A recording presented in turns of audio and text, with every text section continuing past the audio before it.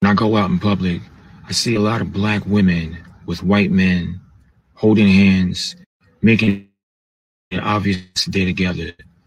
And stuff like that never used to bother me for real, but it's just an overwhelming amount of black women I see with white men.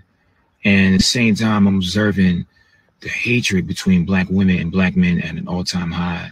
And it's like you put it together, and it seems like black women are going to white men because of the negative way they look at black men. But this is the thing. I don't think there's anything wrong with dating outside your race if that person makes you happy. But if you're dating outside your race because you hate your own, it's not love. That's a problem. And I gotta say, this shit breaks my heart to see that this is the way that black women feel.